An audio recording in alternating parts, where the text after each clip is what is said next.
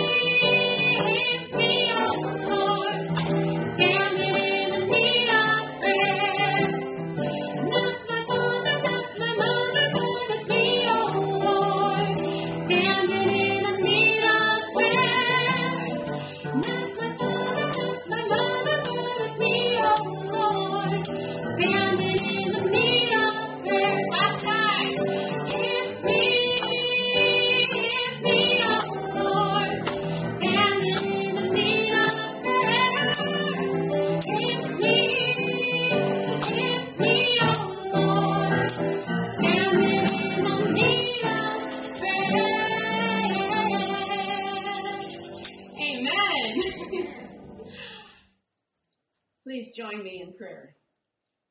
Dear God, refine us in the fire of your Holy Spirit. Renew us this day. Amen. Our scripture this week comes from Acts chapter 2, verses 17 and 21.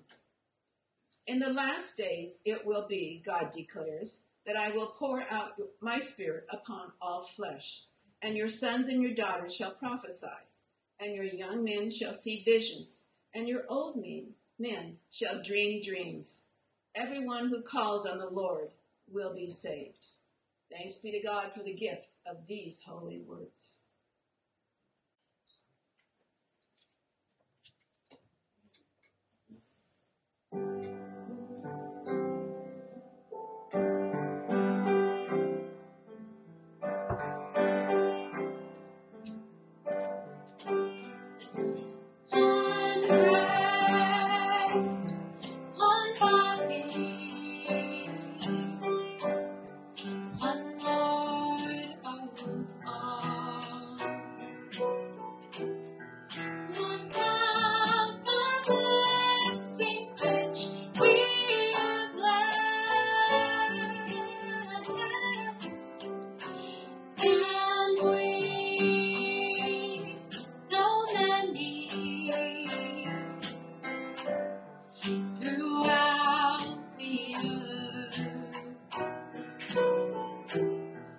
We are one body in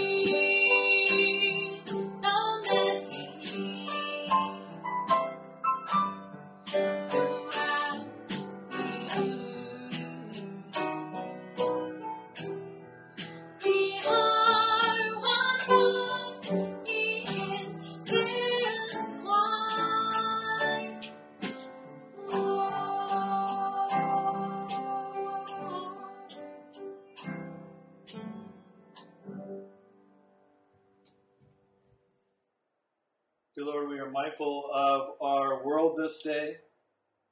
We pray for those who are suffering, especially from acts of violence.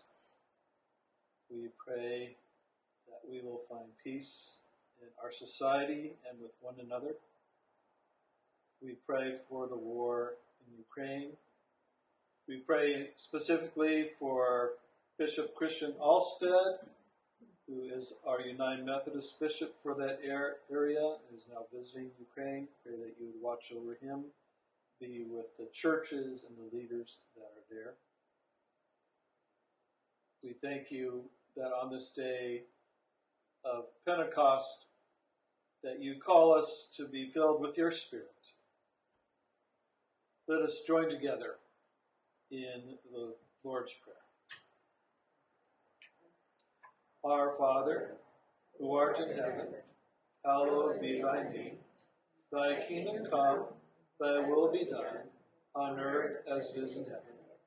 Give us this day our daily bread, and forgive us our trespasses, as we forgive those who trespass against us. Lead us not into temptation, but deliver us from evil. For thine is the kingdom, the power, and the glory forever. Amen. Let us join together in reading this passage from Acts 2, verses 1 through 13. When the day of Pentecost had come, they were all together in one place. And suddenly from heaven there came a sound like the rush of a violent wind, and it filled the entire house where they were sitting. Divided tongues as of fire appeared among them, and a tongue rested on each of them. All of them were filled with the Holy Spirit and began to speak in other languages, as the Spirit gave them ability.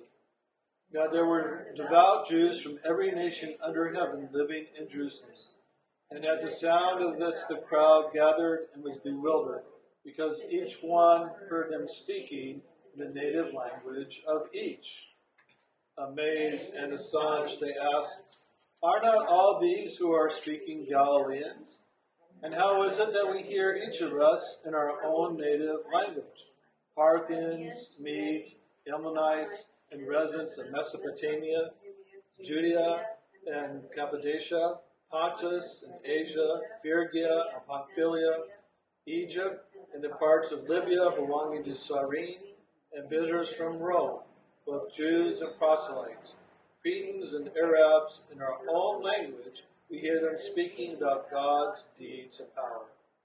All were amazed and perplexed, saying to one another, "What does this mean?" But others sneered and say, "They are filled with new wine." I want to congratulate you. All did great on all those words, those list of the various people from that area of the world.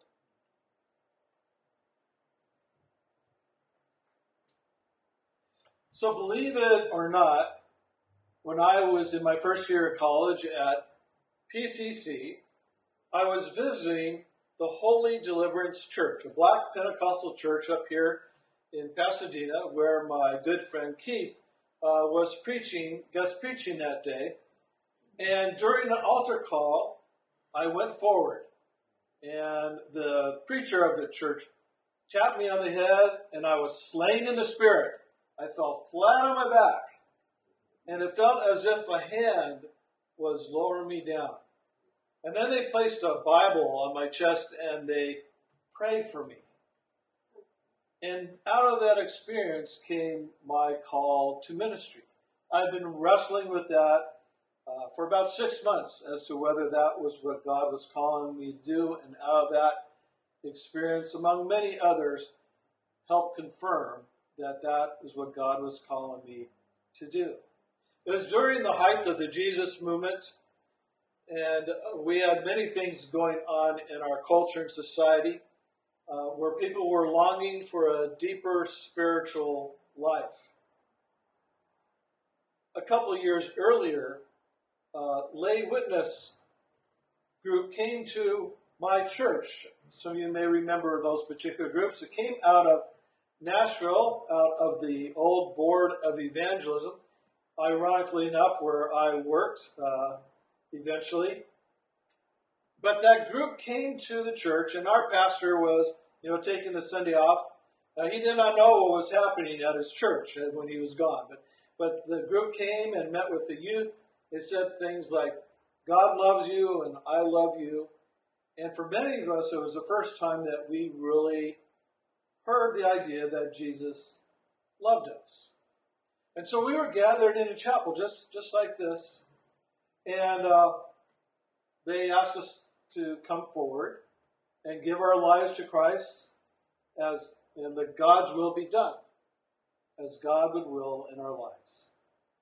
And the Spirit came among us. In fact, we were so filled with the Spirit that we got up from the altar and we charged into the main sanctuary right in the middle of the worship service and went to the altar and prayed. Now you can imagine what our parents thought about that. And when the pastor came back, he wasn't too sure what happened either. They said, it looks like they're becoming holy rollers. What are we going to do about this? This was the problem that John Wesley was having early in the Methodist movement. After being banned from preaching in the Episcopalian churches, even though he was a priest in that church, he had been preaching that people were not born into the faith. Just because you were an Englishman, you were not a Christian. That's what he would say. Of course, people did not like hearing that. He said, you need to accept Jesus for yourself. And so as a result, he was not allowed to preach in many of the churches. On February 17th, 1739, he wrote in his journal that he was invited by his friend George Whitefield to preach in the open air, out in the middle of a field to coal miners. And this is what he said. In the evening I reached Bristol and met Mr. Whitefield there. I could scarce reconcile myself at first to the strange way of preaching in the fields, of which he set me an example on Sunday, having been all my life, till very lately, so tenacious of every point relating to decency and order that I should have thought of the saving of souls almost a sin, as if I had not been doing so in a church. At 4 in the morning, At 4 in the afternoon, I submitted to be more vile, and proclaimed in the highways the glad tidings of salvation, speaking from a little eminence in a ground adjoining to the city to about 3,000 people. The scripture on which I spoke was this: the Spirit of the Lord is upon me, because he hath anointed me to preach the gospel to the poor. Now those who observed his preachings said that it was very dry. Where George Whitefield was considered one of the greatest preachers of his time, Wesley just simply took out his journal and just read sort of methodically the words that he had written to the crowd. But something strange began to happen. Even though his delivery wasn't so great, his words were having a profound effect on the crowd. It wasn't uncommon for people just to fall down and start convulsing on the ground with the Spirit of God upon them. Then people would go and pray for those individuals. This did not sit well. They called him an enthusiast. This did not sit well with many of Wesley's fellow contemporaries in the Church of England. He was often chased out of cities. In his journal, he writes of the events on September 12th, 1742, when he was preaching in a field to a crowd. Many of the cows of the people, there were cows nearby, labored much to disturb those who were of a better mind. They endeavored to drive in a herd of cows among them, but the brutes were wiser than their master. So you can expect he was out there preaching, and the people opposed him were trying to get a herd of cows to go through the crowd. That didn't work. Not totally disheartened, By the failures of their unpredictable, obviously unmotivated cattle, the demonstraries did something else. They began throwing stones. One struck me just between the eyes, but I felt no pain at all. When I had wiped away the blood, went on testifying with a loud voice that God had given them that believe, not the spirit of fear, but of power and of love and of a sound mind. In his later years, Wesley wrote, the Holy Spirit began to move among us with amazing power when we met in his name. These unusual works of the Holy Spirit continued to follow and bless my ministry. Now, while Methodists may lay claim to John Wesley, it may be surprising to you to know that the Pentecostal movement, with denominations like the Assemblies of God and the Holiness churches, all trace their lineage back to John Wesley. They also quote John Wesley in their sermons and look to him as sort of the beginning of their movement. One Pentecostal writer says this, John Wesley's chief distinctive was Christian perfection, or the ongoing of the work of the Holy Spirit in the lives of believers, whereby they are enabled to love God with all their hearts, souls, and minds, and their neighbors as themselves. For Pentecostals, being born again or born of the Spirit is an outward sign of Wesley's doctrine of sanctification. The writer also says, John Wesley's emphasis on sanctification as a deeper experience beyond justification and on the agency of the Holy Spirit in the Christian life not only resulted in the founding of Methodism and contributed to the holiness movement, but eventually became the main factor in the rise of Pentecostalism. What was it that Wesley captured that had such a profound effect on the Christian faith of his time and our time? It was this focus on the importance of the Holy Spirit. As we look at Acts 2, 1 through 13, we have these 4 words that help capture what happened that day. First is all. It says on the day of Pentecost. Now the day of Pentecost was a Jewish holiday, also known as the Festival of Weeks. It was 70 days, or 50 days after Passover, and for us, Easter. And this harvest festival was celebrated God's covenant relationships with the Jewish people. It says, when the day of Pentecost had come, they were all together in one place. Before, the disciples had been scattered, but they came together. And in Acts 1, it talks about how Jesus appeared to them one last time. But here they were, not only the disciples, but people from all over the Roman Empire had gathered, Jewish people, to celebrate the day of Pentecost. But then came the wind and the fire. The wind represents God's surprising encounters with people, and fire represents the Spirit's refining power in our hearts. Acts 2, 2-4 says, and suddenly from heaven there came a sound like the rush of a violent wind, and it filled the entire house where they were sitting. Now, have you ever been in a place where you've heard a violent wind? Now, in Nashville, there are hurricanes or tornadoes that come through quite often.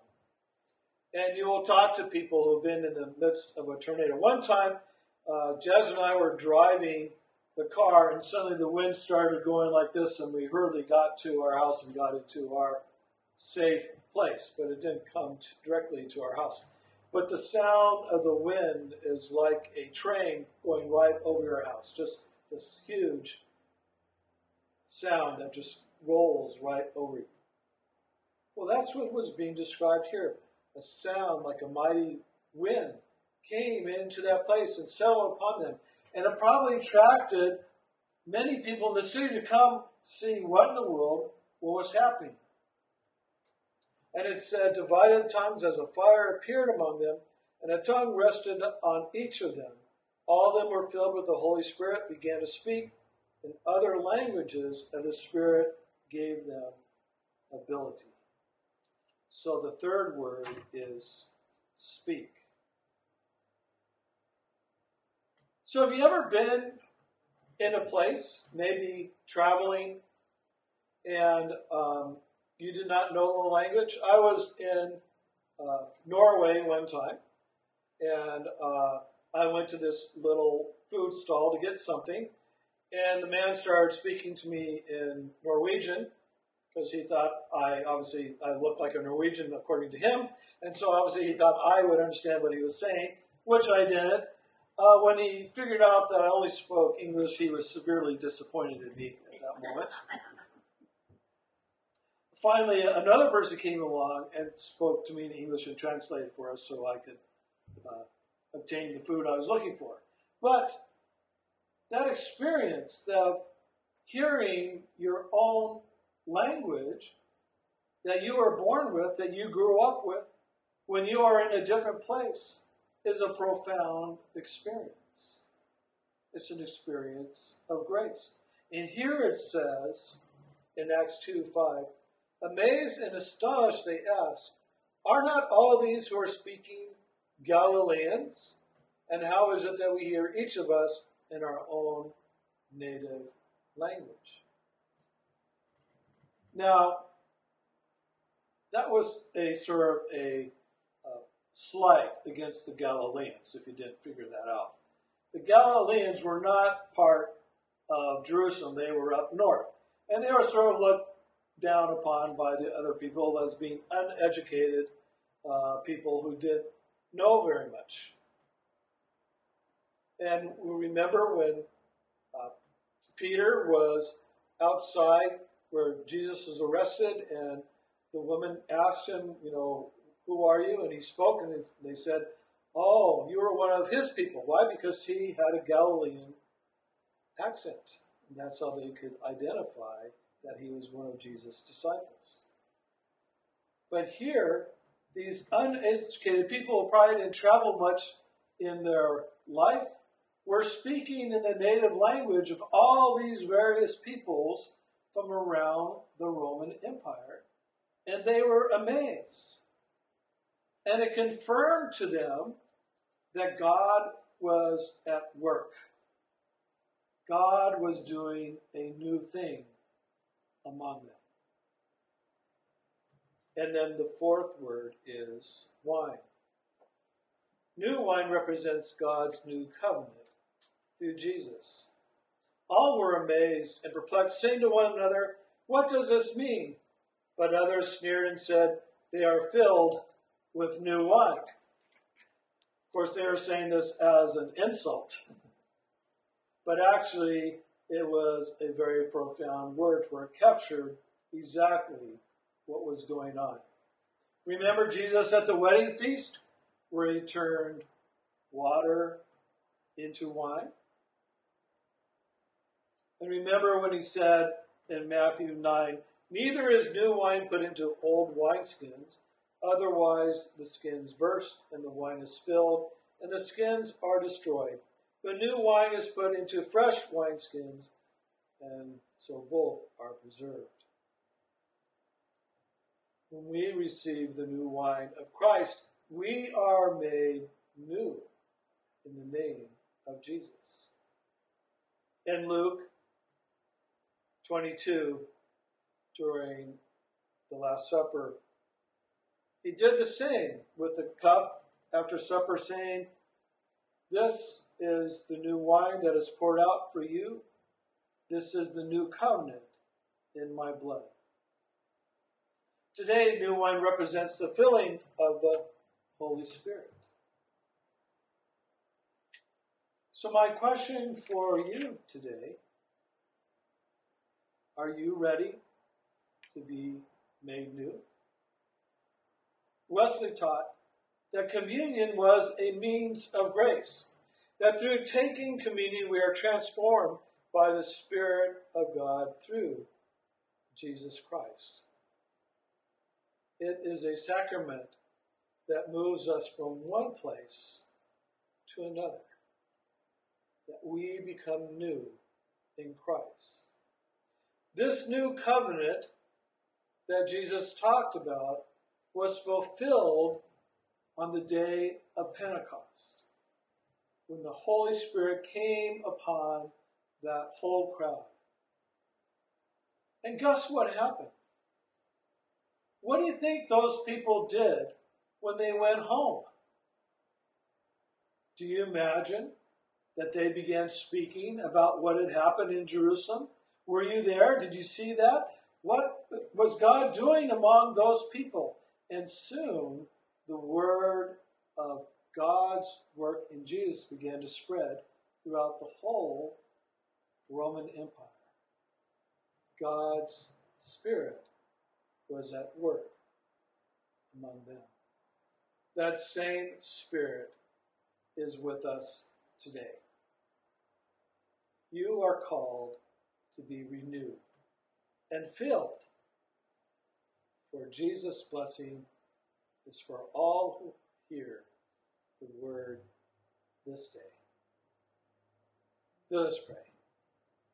Most gracious God,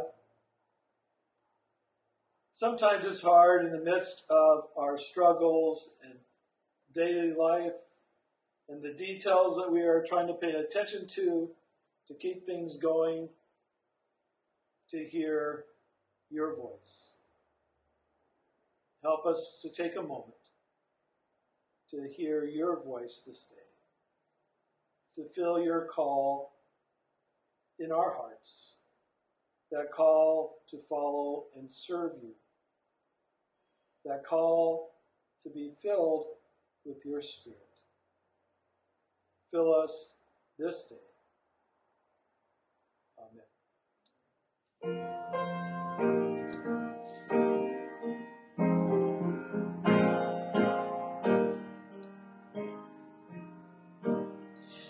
Let us break bread together on our knees. Let us break bread together on our knees. When I fall on my knees, with my face to the rising sun, oh Lord, have mercy on me. Let us drink wine together on our knees. Let us drink wine together on our knees. When I fall on my knees, with my face to the rising sun, oh Lord, have mercy on me. Let us praise God together on our knees. Let us praise God together on our knees. When I fall on my knees, with my face to the rising sun, oh Lord, have mercy